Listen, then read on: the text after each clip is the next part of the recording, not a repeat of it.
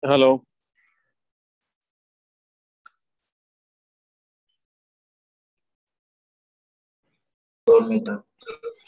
Yeah, good morning. Yeah, Good morning, sir. so good morning. So, Sheetal, Suman, हम लोग all are ready? We all can start now. Yes, sir.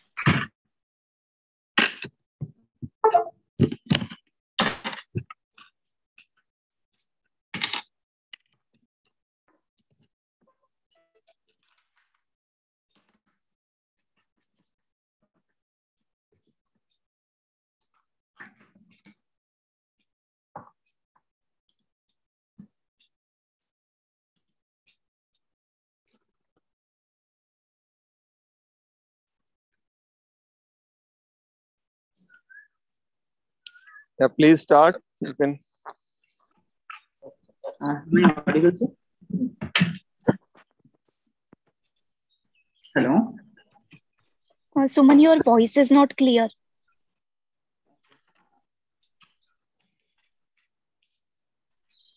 We can't hear only.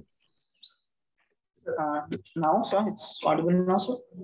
Yes, we can hear now. It's better. Yeah. Okay.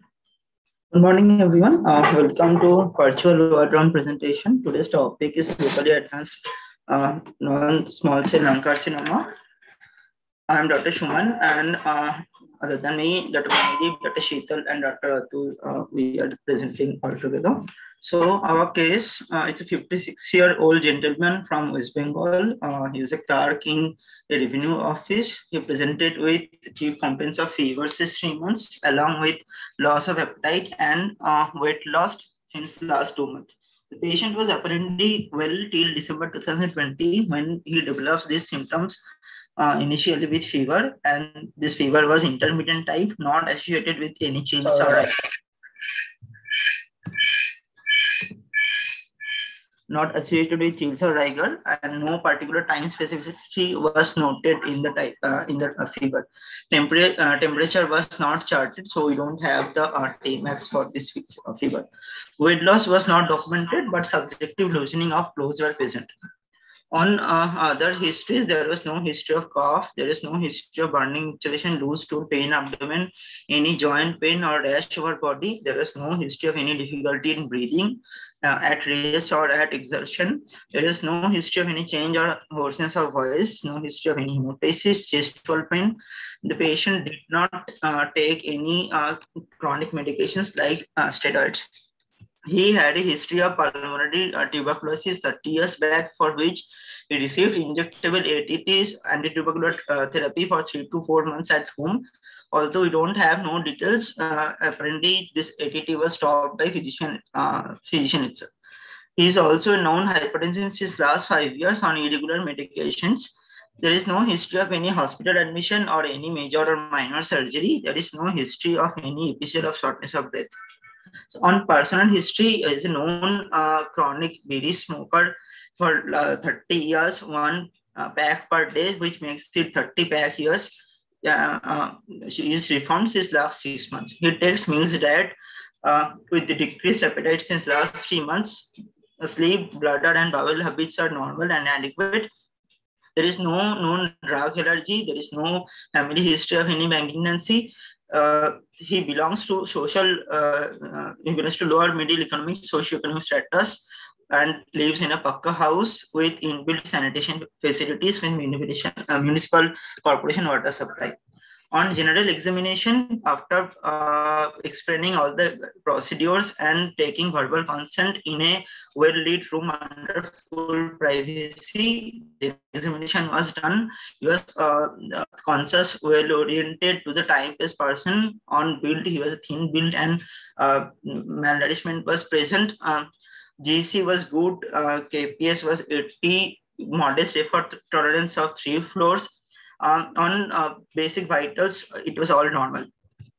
On further general examination, it was noted the parrot is present, clubbing is there with grade 2. There is no edema, icterial cyanosis, any enlarged lymph node or any pedal edema. There was no skeletal tenderness as well. On further system examination, the chest wall movement was symmetric with equal expansion bilaterally. There was no palpable supraclavicular lymph node. There was no abnormal percussion finding was noted. It was normal resonant sound all over the chest walls. On auscultation, there was decreased breath sound noted in the left upper zone. On cardiac examination, it was all normal heart rate with regular rhythm and no abnormal heart sound were noted. But abdominally, it was soft and non-tender. So he was further evaluated with basic lab investigations where hemoglobin was found to be 9.1. Other CBC parameters were normal. CRP was mildly elevated 10.32. Viral markers, liver function and renal function tests were normal. On specific examination from sputum, Ziedenstein and Zine expert test, it was all negative. Sputum culture and all other culture tests revealed no growth of any examination on any organism. COVID RT-PCR antibodies are negative as well. So he further evaluated with imaging. So on digital chest X-ray, there was a round homogeneous opacity noted in the left upper zone in the suprahilar region, which was reported as possibility of focal rounded consolidation or a lung mass. There was slight diffuse haziness found in bilateral apical segments as well. On USG whole abdomen, there was bilateral renal cortical cyst. On CACT thorax, there was a large 6.4 into 5 centimeter mildly enhancing well-defined soft density lesion with speculated margin in the left upper lobe and left hilar region was noted, which was infiltrating the mediastinal structures, increasing the major vessels like arch of aorta and descending thoracic aorta and left main pulmonary artery. And it was suggestive of neoplastic growth. Bilateral upper lobe showed fibrous scar, probably due to the previous tuberculosis sequelae. There was multiple enlarged node in the mediastinal group, like the prevascular node, the lower paratracheal nodes, the subaortic node was found, and bilateral hilar nodes as well. And mind left pleural effusion was noted, and the bilateral renal cortical cyst was also noted in the CECT thorax and abdomen. On further investigation on FDG PET-CT, there was a peripherally FDG avid centrally necrotic mass of 6.6 into 5.7 into 6.6 centimeter with high SUV value in left suprahilar region, completely encasing the left main pulmonary artery, abating the arch of aorta and infiltrating the mediastinum, along with conglomerated left hilar nodes. Consolidatory changes was noted in the left lung upper lobe. There was FDG avid prevascular AP window and left lower paratracheal node was noted. So this is the prevascular node, this is the AP window or subaortic node, and this is the left paratracheal node. The right paratracheal node was deemed non-metastatic in the FDG PET-CT report. MRI brain revealed no neuroparenchymal metastasis. So he was investigated further for biopsy procedures. EVAS guided bronchial biopsy was done while no malignant scenes can be found. On CT guided left lung biopsy, it was revealed poorly differentiated squamous cell carcinoma. On IHC staining, it was P14 CK7 positive and TTF1 or HEPR1 negative. On EVAS guided FNAC, the 4R, which is the contralateral lower paratracheal node, was found to be have a metastatic poorly differentiated carcinoma, and 4L and 11R was found reactive. Further functional investigations was done where mild obstruction and restriction without any bronchodilator reversibility found. It's pretty good FV1 and FVC and DLC value, especially with respect to the long smoking history, and 2D was also is fine with ejection fraction of 65%. So it was finally diagnosed as CA left lung, CT4 in view of invasion of mediastinum and red vessels, N3 in view of contralateral mediastinal nodal involvement, which is the right lower paratracheal 4, which is positive in EVAS guided FNAC, and stage 3C. And it was deemed undetectable at the point of diagnosis as well. So the treatment plan for him is radical CTRT, where concurrent paclitaxel and carboplatin with a dose of 45 milligram per meter square of pacli and carboplatin of area under curve 2 once a week, along with external beam radiotherapy to a dose of 60 gray in 30 fraction, 2 gray per fraction, 5 days a week over 6 weeks with 6 MD photon beamer technique with CBCT image guidance was planned. So the patient was simulated after confirmation of his identity and written consent, and ensuring there is no history of contrast energy and 4 hours of fasting status. He was kept in head first supine, arms overhead in a standard metric board. The entry, exit, and chin precision distance were noted. 2.5 mm CCT cards from prepared to mid abdomen were taken, and he was observed thereafter for 30 minutes for any development of any contrast-induced reactions. So contouring was done in the planning CT scan. So the GTV for the gross tumor volume primary contouring lung window settings was used with a 1600 and lower of 600, and CTV primary was generated by 5 mm isotopic margin around the GTV, and thereafter manually edited for accounting for the surrounding anatomy like natural barriers of bone or heart. So we can see in this image that in normal mediastinal window would miss some GTV primary, where in the lung windows settings we would be able to appreciate the GTV primary completely. For contouring of primary, we had co-registered the planning CT with the FDG PET-CT done at the primary index settings. Incorporation of PET-CT data taken accounted in the areas of atelectasis and consolidation. So where here you can see all this area, they are almost similar to this area, but there is this FDG after here and here, and all this area were taken into GTV primary, and subsequently 5 millimeter isotopic by 5 millimeter isotopic margin, the CTV primary was generated, and it was edited from the bone and the midline structures. And it's similarly, it's a symmetrical image in the coronal and sagittal view with fused FDG pad and the planning city. For contouring of nodal volume, mediastinal preset window was used for the GTV end, and all the enlarged nodes were contoured at the GTV end. This for CTV nodal volume, we had included this whole nodal station of the pathologically affected lymph node, including 5 millimeter of isotopic margin around the GTV node.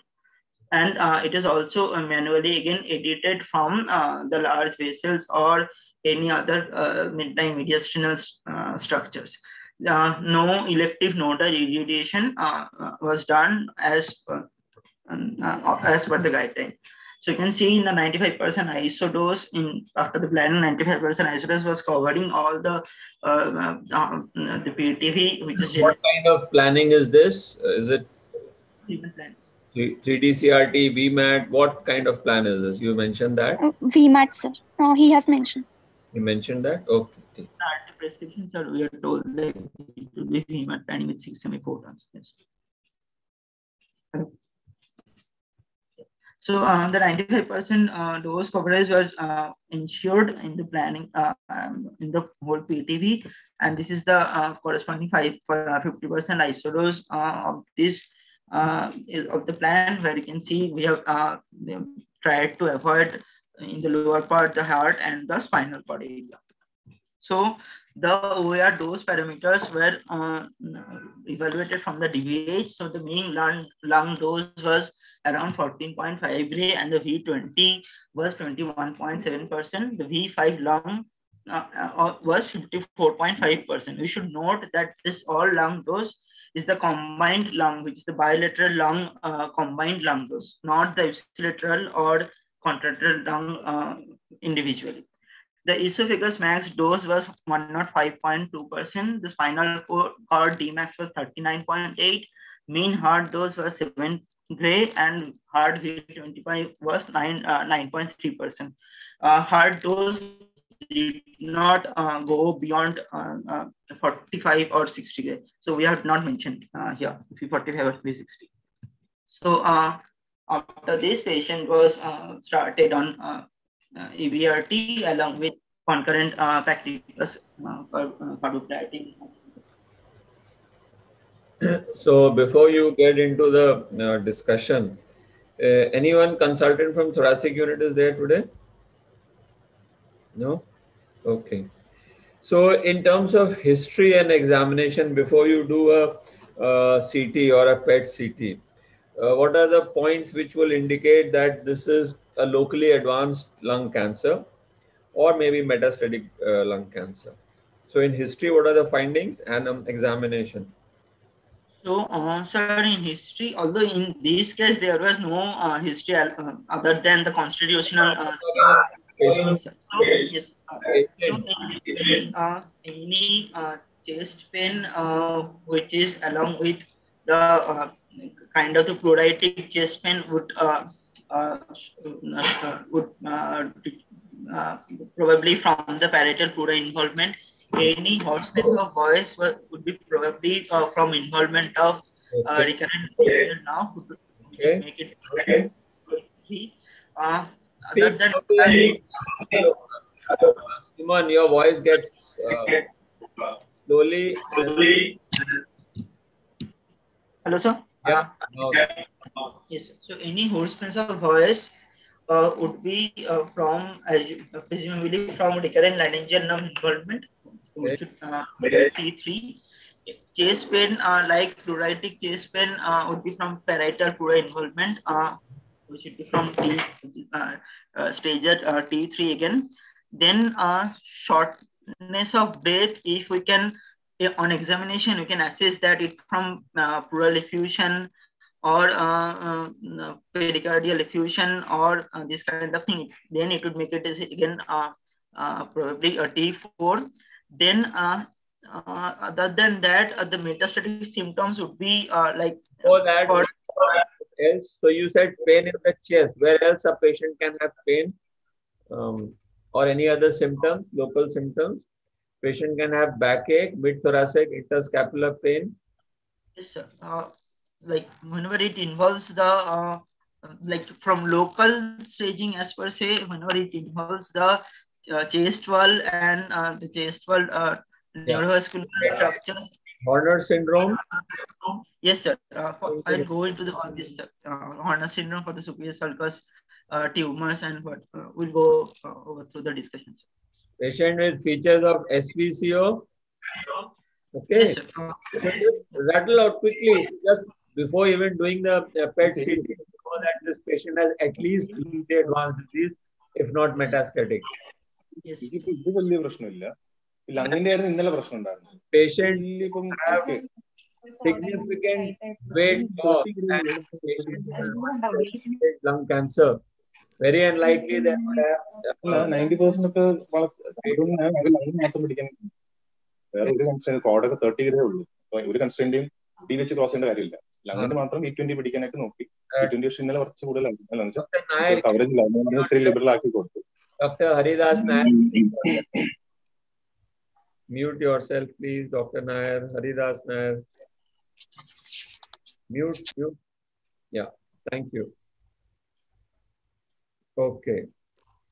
So, and does paraneoplastic syndromes, if someone has a paraneoplastic syndrome, what does that mean? Does it have any correlation with stage or no correlation, or a weak correlation or a strong correlation? For paraneoplastic syndrome, it does not. So it would be rather correlates with the histology of the tumors rather than the local or staging, sir. So it's in small cell we see all this like SIADH Cushing's or all these paraneoplastic syndromes. In squamous or hypercalcemia is one of the, or even SIADH is also one of the common paraneoplastic syndrome seen in NSCLCs. So you are right. It is more related to stage, more related to the histology, but very early stage, you are unlikely to have a pronounced paraneoplastic syndrome. Okay, because it's also related to the what is the cause of paraneoplastic syndrome? If you have to write a short note on paraneoplastic syndromes in lung cancer, what will you write? So it would be said the tumor itself would secrete like several proteins related, which would be related to the different paraneoplastic syndromes. Like in hypercalcemia, it will be the PT parathormone related peptide, like all these things. Yeah. So for it to release, the tumor bulk also matters.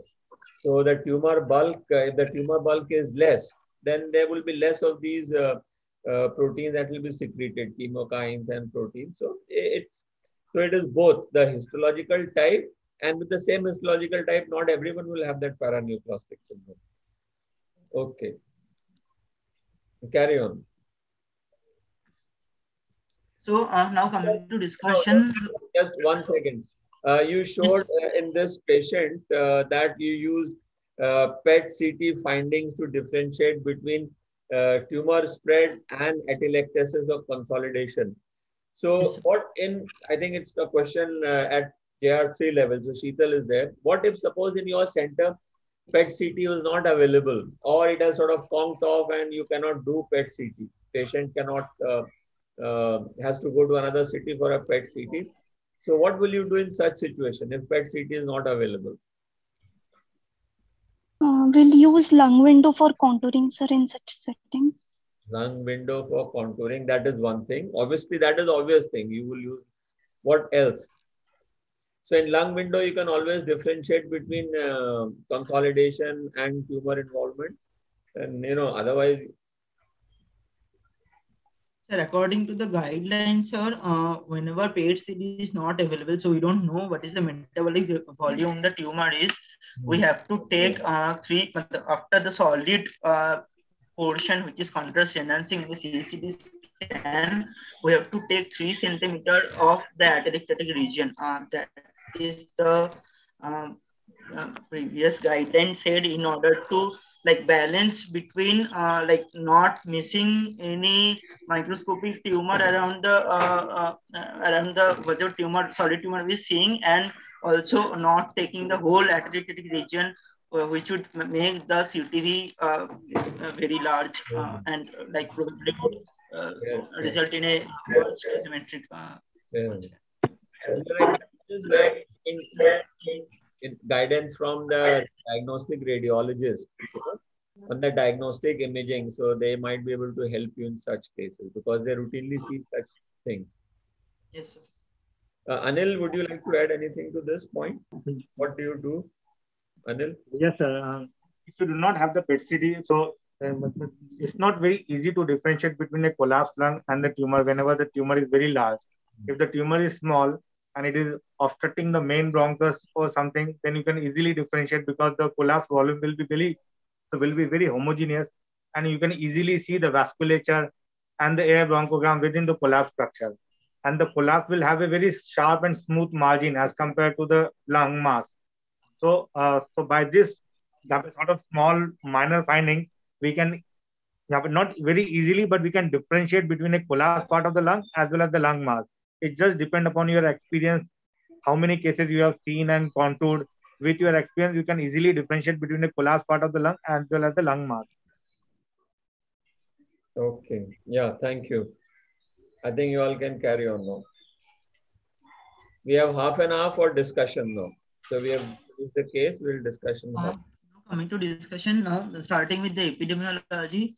So in Globebook in 2018, it was worldwide lung cancer was the leading cause of cancer incidence and mortality, where in 2020 it has become the second leading cause after breast CA and remains the leading cause of cancer-related mortality.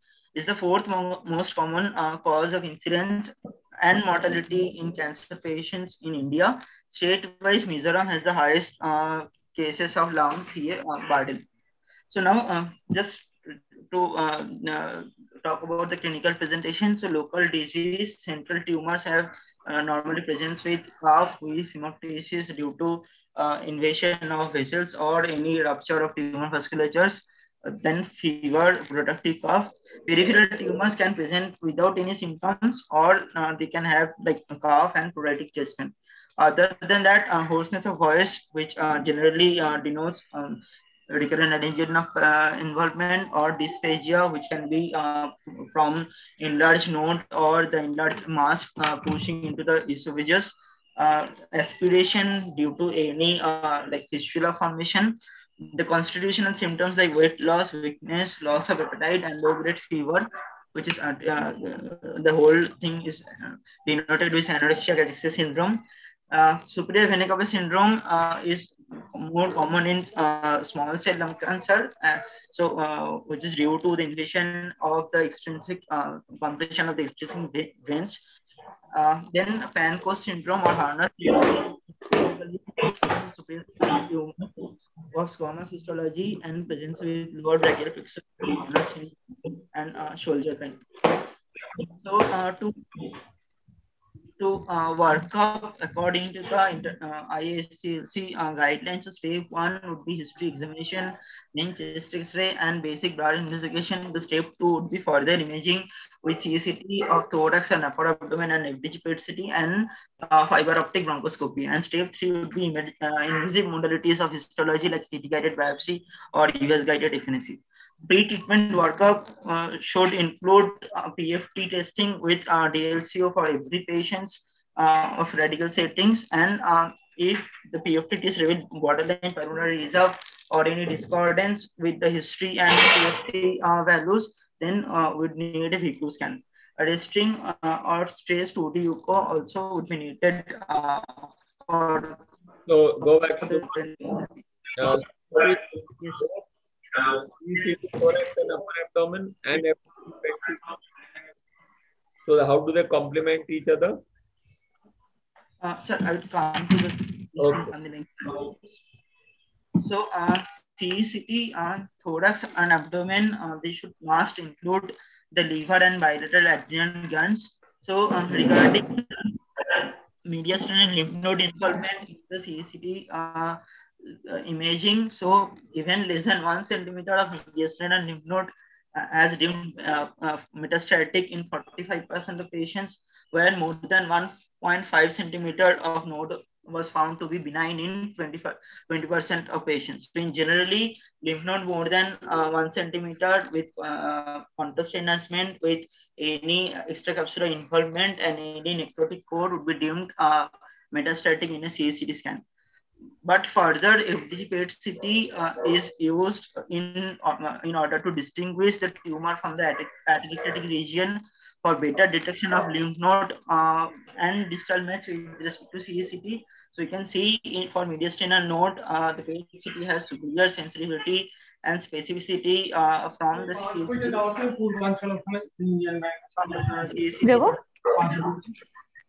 রাখলাম জল পড়ছে কি আবার 35 minute হয়ে গেল দাঁড়িয়ে আছে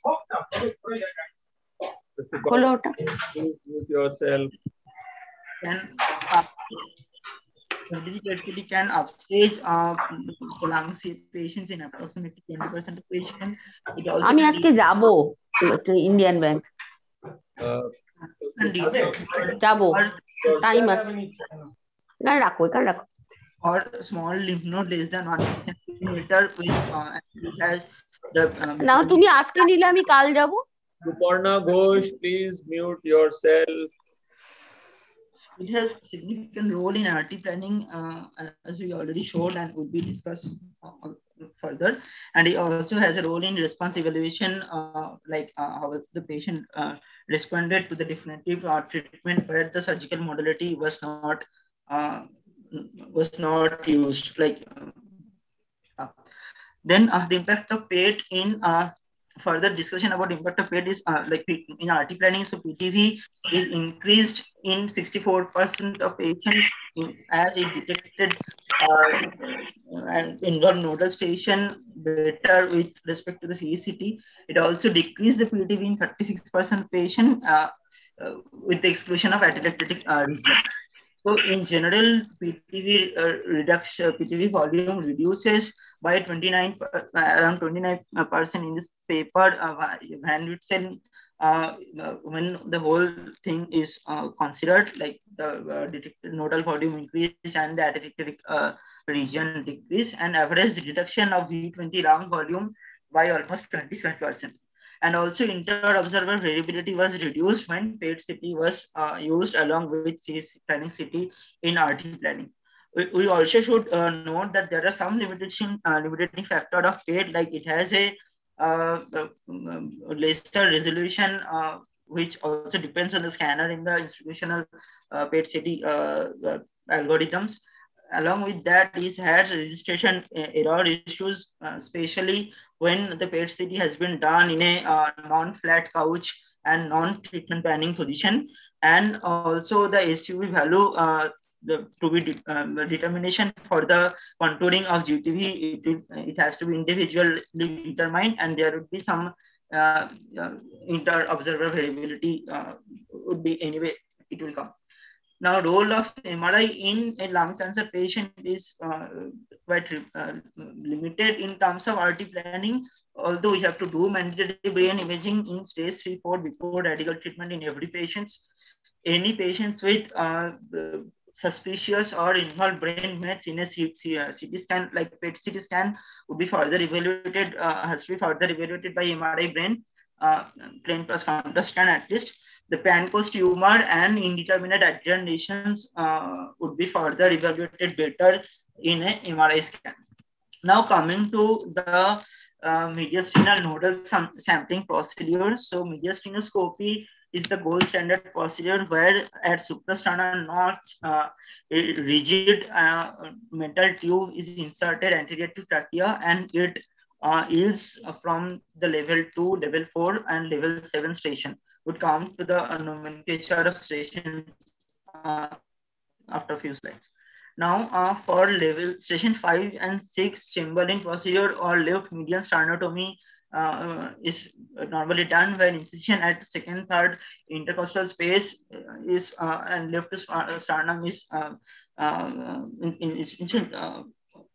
after incision, we insert the metal tube and get samples from the station 5 and 6.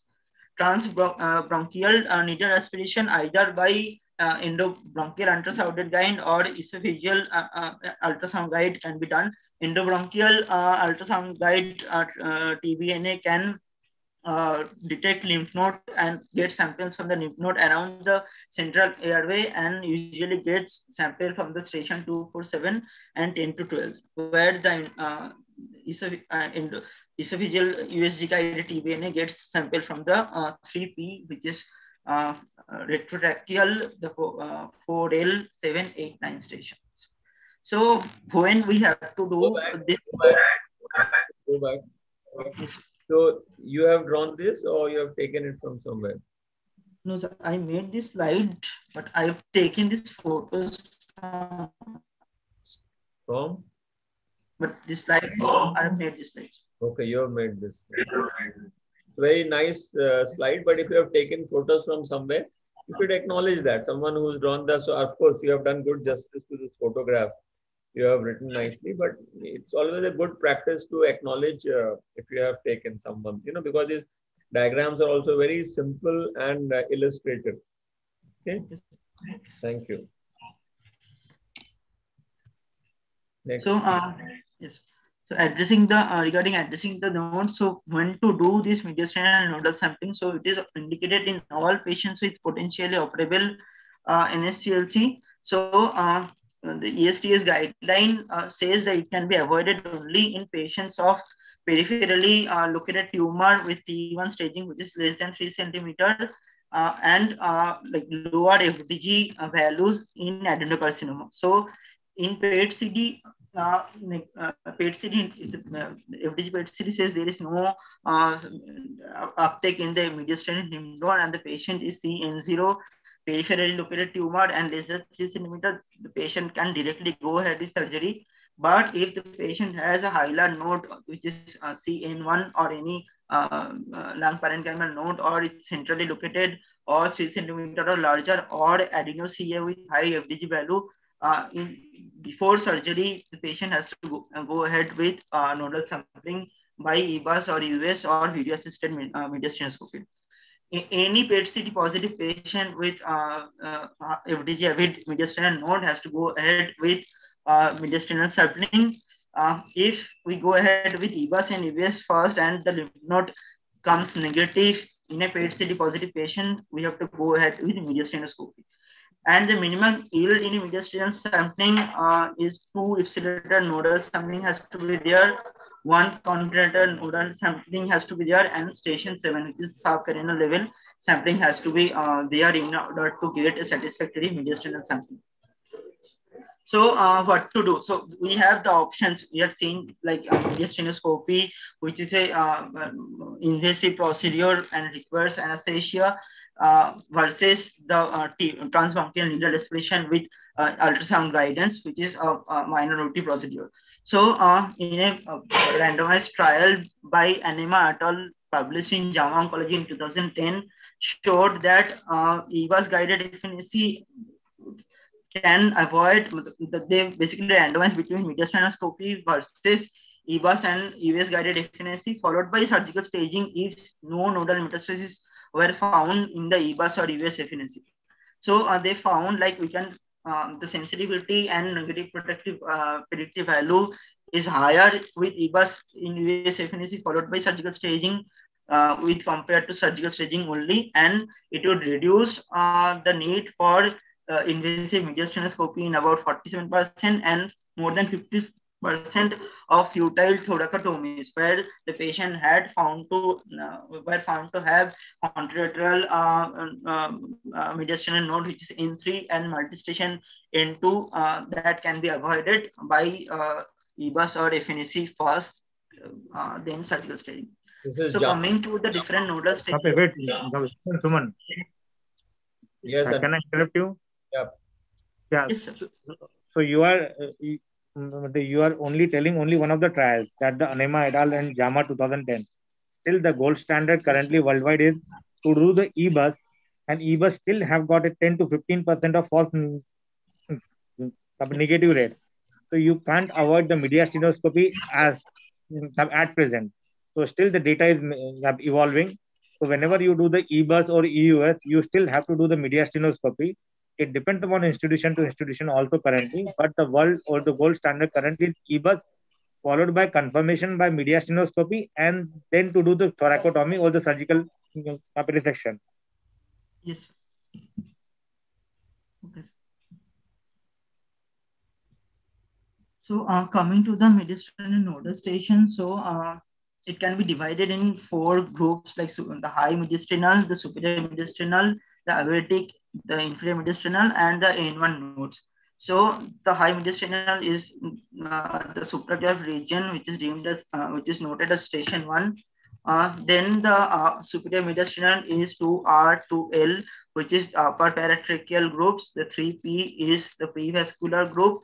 Sorry, 3A is the prevascular.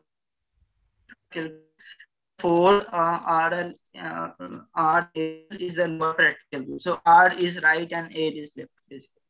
So then the aortic groups are station 5 is subaortic or AP window group between the arch of aorta and main pulmonary artery, and the station 6 is paraortic group, which lies just above the station 5.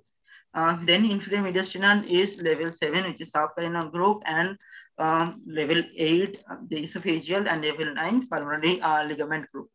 And the N1 are hilar, the interlobal is 11, lobar 12, 13 segmental, and the station 14 is subsegmental, which are the N1 group note according to the disease staging.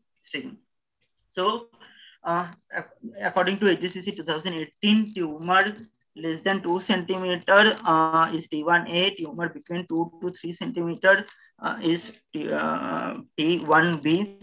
Then T2A is 3 to 5 centimeter with invasion of visceral pleura or involvement of main bronchus. 2 centimeter or more distal to carina is T2A. Then T2B is 5 to 7 centimeter without other T2 descriptor, which is the invasion of visceral pleura or the main bronchus. So then T3 is tumor more than 7 centimeter, involvement of phrenic nerve or parietal pericardium, or chest wall invasion or invasion of parietal pleura. Suman, wait. Yes, sir. Suman, are you telling the HGCC 7th or 8th? 8, sir. Yeah, this is not 8, beta. The T3 tumor, previously T3 was more than 7 centimeter, but they have again changed it to T2 to less than 5 centimeter. Isn't it? 5 to 7 centimeter.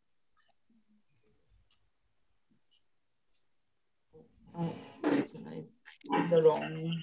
Yeah, so T3 is more than 5 but less than 7 centimeter in AJCC 8 staging. So you have taken the photograph from the previous AJCC staging. Okay. Sorry, sir. So you should correct that. So T2 is tumor more than 3 centimeter but less than or equal to 5 centimeter. T3 more than 5 centimeter but less than or equal to 7 centimeter. Anything which is more than 7 centimeter is classified as T4.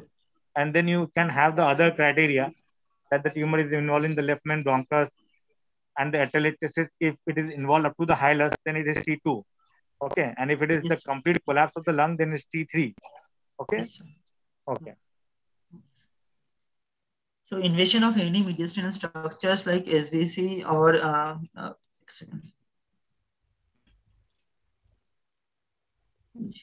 any invasion of any mediastinal structures like SVC, mediastinum, heart, or esophagus is T4, and any nodule in ipsilateral lobe is ipsilateral lung other than the involved main lobe. No.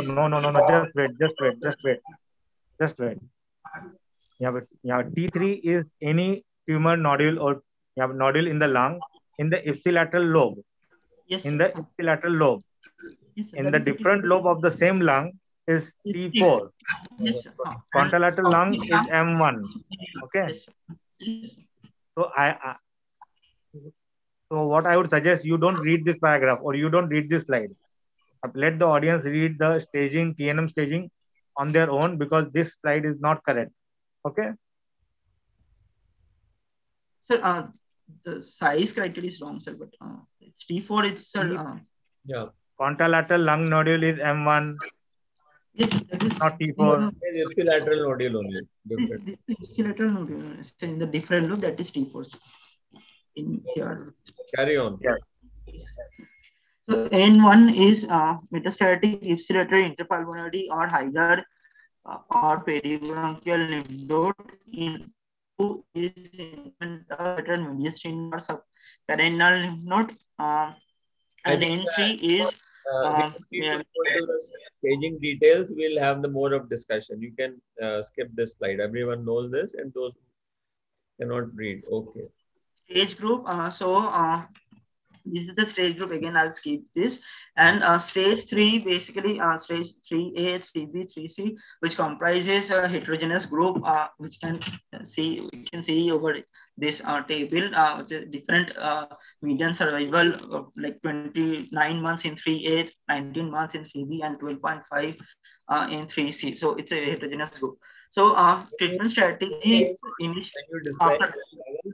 You should also say from where it is, because it will depend upon the cohort also and how they are treated. Okay, it's all right. Carry on.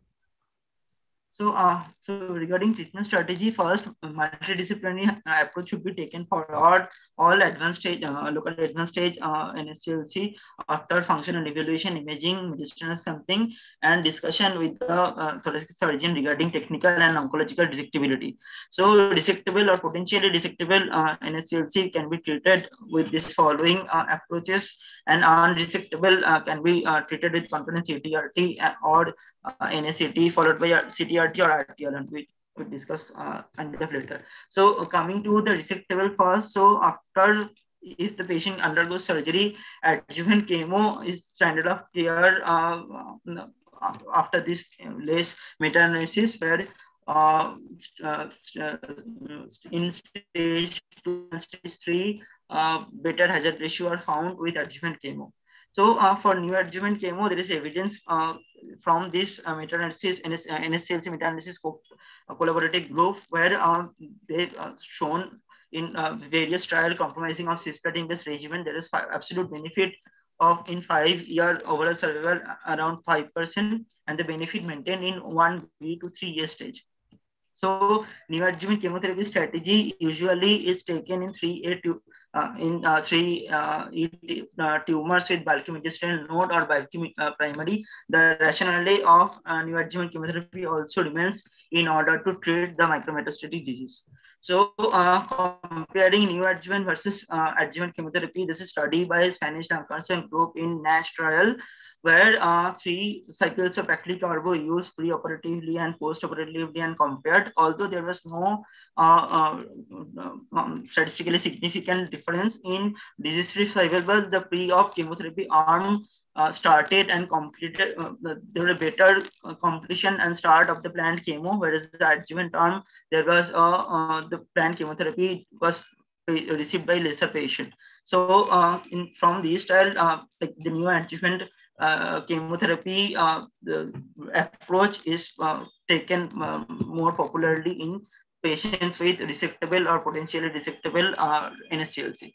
So there is no benefit of addition to radiotherapy to NACT, which is found in this SA-KK-16 phase 3 trial, and there are also 2 other trials which showed no benefit to addition of NACT in the neoadjuvant modality. Although superior surface tumor are a special case, and there are study where neoadjuvant chemo RT followed by surgical resection to a dose of 45 gray concurrently with 2 cycles of 6 etoposide resulted in excellent 2-year survival of 5% and 5-year survival, overall survival of 44%, which is way above than the historical data in stage 3 NSCLC. Now coming to the ALVEN trial, INT 0129 trial, where they had a randomized patient between neoadjuvant CTRT followed by surgery versus definitive CTRT. So they had given 2 cycles of C-side with 45 gray EBRT followed by surgery versus the continuation of EBRT to 61 gray. So there was no difference in the median overall survival, but the PFS was better with surgery. So, and in the subgroup analysis, they had seen OS was better when the patient underwent lobectomy. So this the blue line is CTRT and green line is, sorry, the blue line is CTRT followed by surgery, and the green line is CTRT only. So the lobectomy group, there was significant difference in OS in subgroup analysis between the surgery and RT group, but when the patient underwent pneumonectomy, the CTRT group did better in terms of oncological outcome. So the our conclusion from this study is when patients require a pneumonectomy, it's better to go ahead with definitive CTRT even if the patient is resectable. So coming to post-operative RT is only indicated, clear indication is margin positive patients. And there's a port analysis where there is an adverse effect of post-operative radiotherapy on overall survival. And on the subgroup analysis, the highest detriment was seen in stage 1, 2, and N0, N1 patients. And it's an old study with no control in the RT arm with large volume and large dose in older technique in Cobalt 60 machines. And the patient population was also not suitable to receive port only. So there is a quite controversy regarding doubt regarding the port and indications of port regarding scenarios other than the margin positive. The subsequent observational studies has found value of port in into diseases like the Anita trial post-analysis. They were seen improved survival in PN1 group, and in the CR database, there was improved survival in the N2 disease.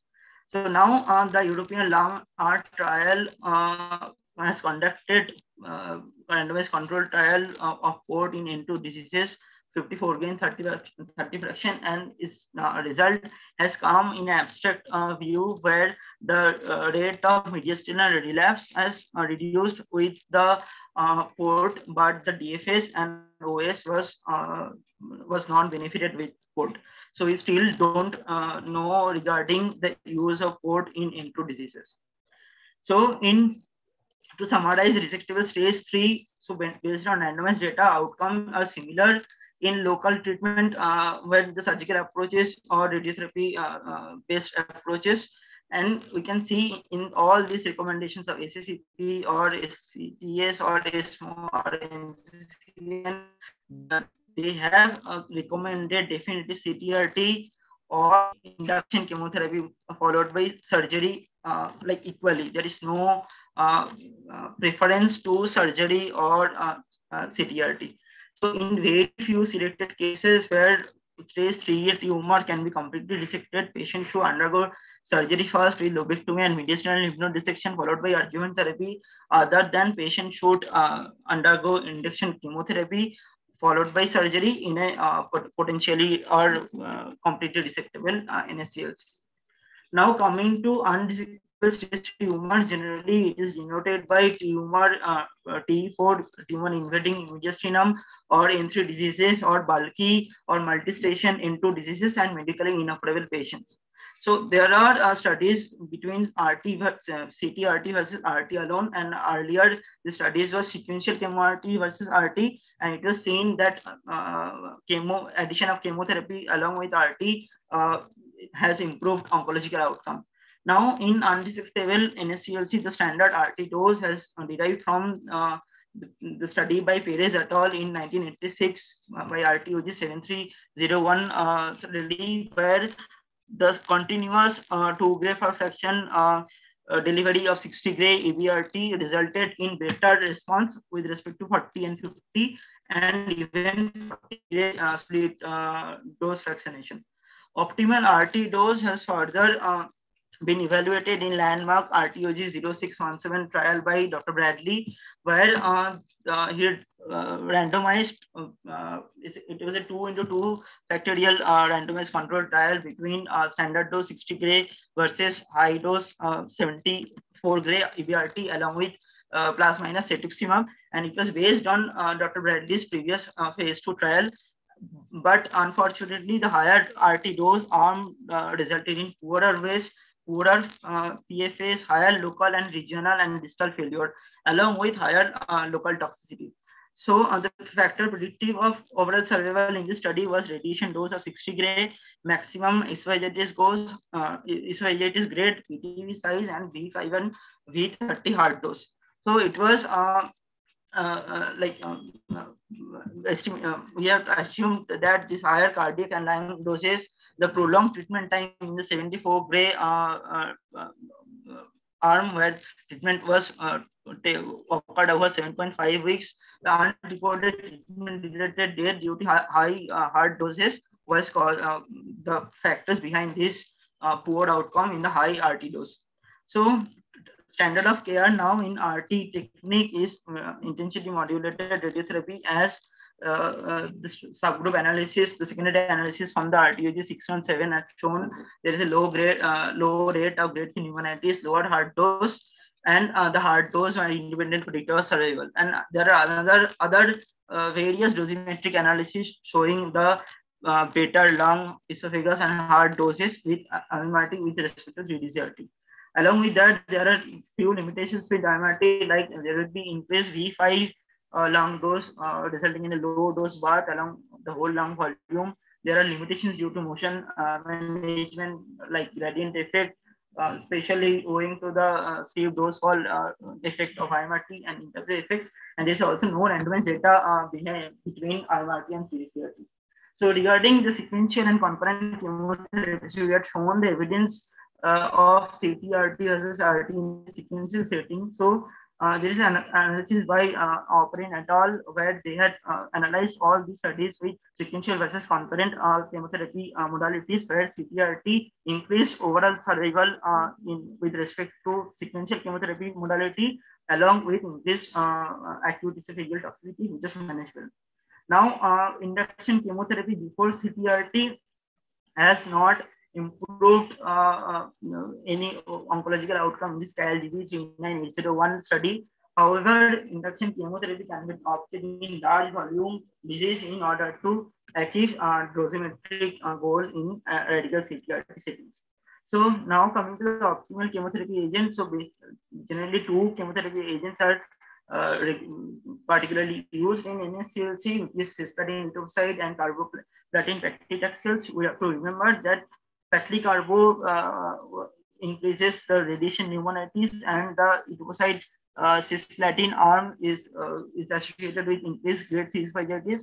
So patients' baseline lung PFT PFT values and PFT parameters should be kept in mind while choosing this optimal chemotherapy. And there is no statistically different median survival in this study by in publishing is more between these 2 chemotherapy, although etoposide cisplatin was significantly higher, the result in significantly higher OS.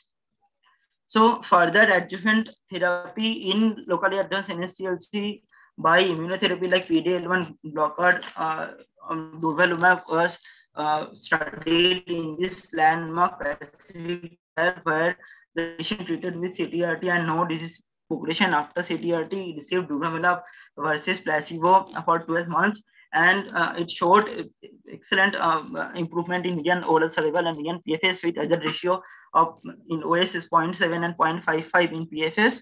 So now durvalumab, as it provided benefit in overall survival and PFS, irrespective of sex histology, in any other mutational status, it should be considered as standard of care. So to summarize unresectable NSCLC, chemotherapy, concurrent chemotherapy strategy should be preferred. Optimal chemotherapy should be open to a discussion. Randomized evidence-based support to a total dose of 60 gray, 2 gray daily substance with concurrent chemotherapy. sequential chemoradiation and radiation alone should be option in only poor PS and poor PFT patients, and adjuvant durvalumab should be standard of care, although there is a question of affordability. So we can we can read the GTV, CTV, and the contouring guideline from this guideline from ISRO ACROP, and this dose constant should be followed in assessing the RT planning in NSCLC patients, and all these patients should be followed up with advice of smoking cessation, pharmacotherapy, and proper counseling and remedies for the lung function. So according to NCCN, chase CT along plasma contrast should be done every 6 months for 2 years. Although paid CT is good marker for tumor response, it is not mandatorily indicated. And at follow-up, we should monitor for acute toxicities like esophagitis, fatigue, and radiation pneumonitis. Just to mention a few words for radiation pneumonitis, is presents like 6 weeks to 3 months or 6 months after completion of RT, low of lung tumor, age more than 65, and paclitaxel regimens are associated more with radiation pneumonitis.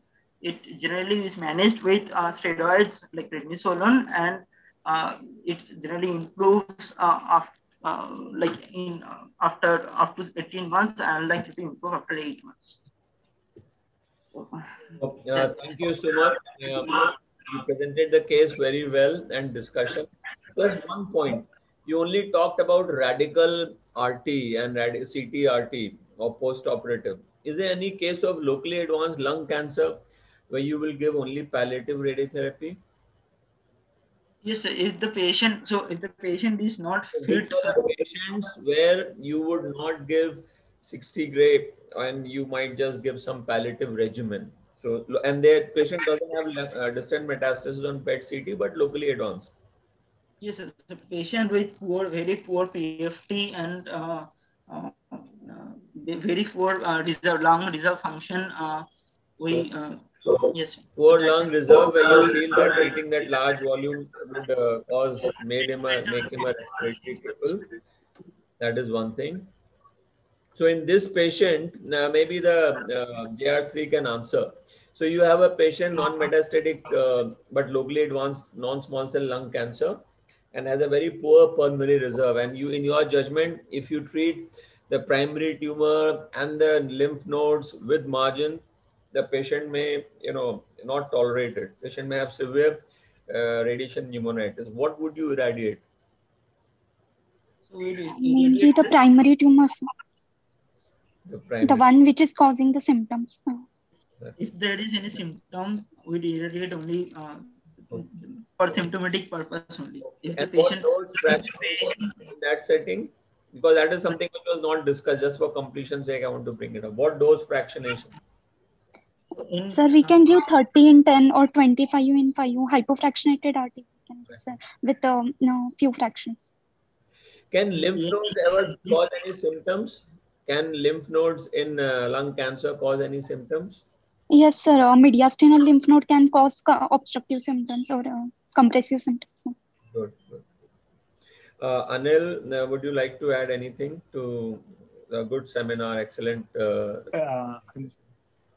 No, sir. It's a very good thing that someone has discussed all the evidences, but not in detail, obviously, because of the time constraint. He has done well. He has done well. The only thing that I wanted to just emphasize on one more point that you have asked: are there any indication for palliative radiotherapy in stage 3 non-small cell lung cancer?